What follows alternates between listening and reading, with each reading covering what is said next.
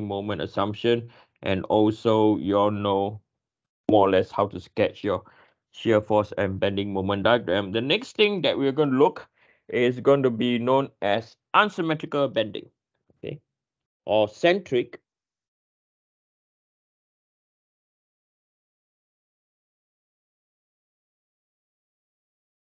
Unsymmetrical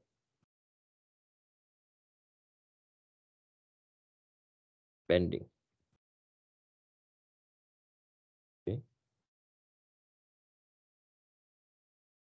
So I'm going to write up the formula for all of you first. So the formula that I'm going to write is for centric unsymmetrical. So the equation we're going to use is stress X is equal to my over Iyy multiplied by Z minus mz over Izz multiplied by Y.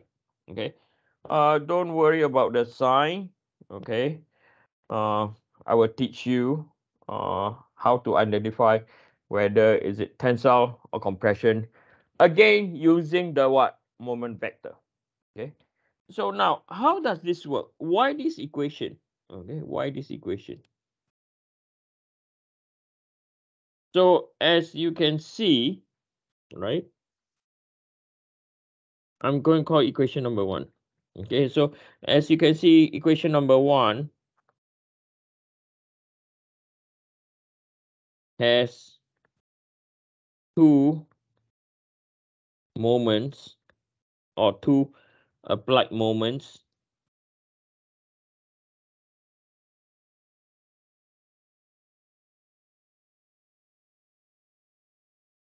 which is my and mz. Okay, has 2 moments, which is my and mz. So how does this work, right? How does this work? Okay, how does 2 moments uh 2 moments look in an actual beam? Okay, so I'm gonna sketch this out now.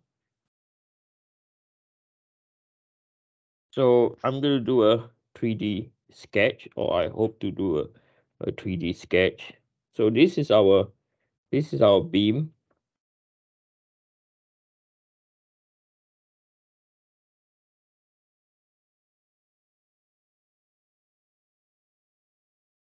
Okay, so this is our beam now.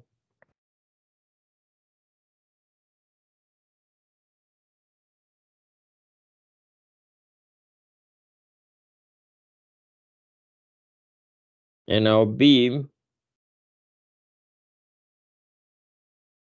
is built in on the other end.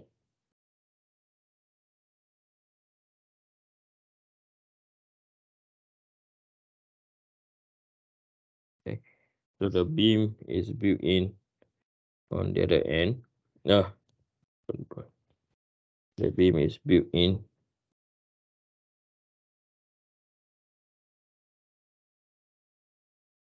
Somehow it look weird like that, but it's okay. So it is built in on one end, okay? And then I'm going to now sketch our transformation. So this is our transformation. So this is our X, Y, and Z. Okay. So I'm going to sketch out the centroid. Okay. And on this centroid, okay, so on this centroid, this is over here, I call my point C. Okay. And we have a load. Okay, we have a moment. Okay, we have a moment in this direction.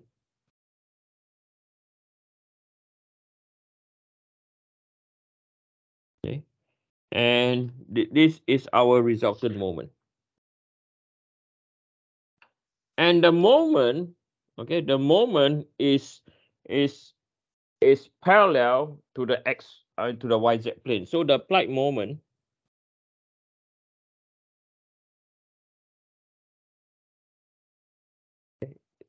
So the applied moment M is acting parallel to the YZ plane, or it's acting on the YZ plane. Okay, I can also call it parallel to the YZ plane. Okay, so now if we were to now view it, so this thing is flat. Okay, this thing is the applied moment M is on, just it has to be parallel or on the YZ plane. It cannot tilt off the YZ plane. Okay, so now if I'm going to sketch, okay, now if we are going to sketch over here now, okay, now I'm going to sketch a different the end view. So now if I were to draw our transformation, so this is our Y, this is our Z, and over here this is the rotation on the X. Okay, so from here,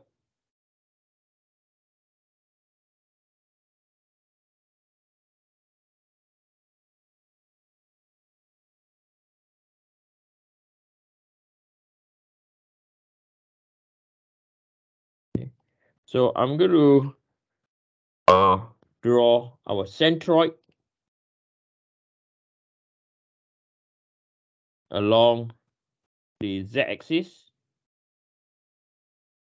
and then I'm going to sketch the centroid along our Y-axis. Okay, so this moment will look like this. Hey, wrong color, Eugene. Now this moment will look like this.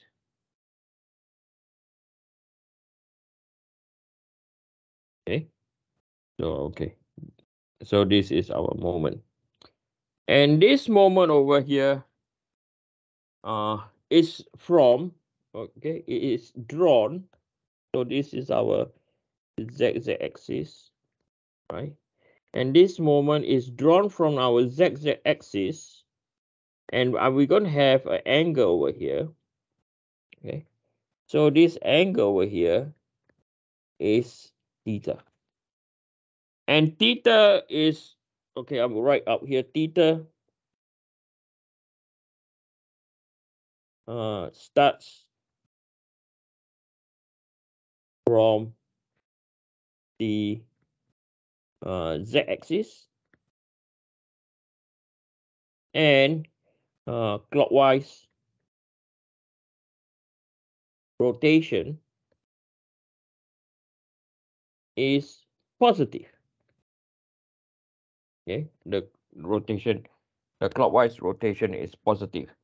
So this moment have two components. Okay, so this moment has two components, as you can see. So one component over here, I'm going to draw in blue.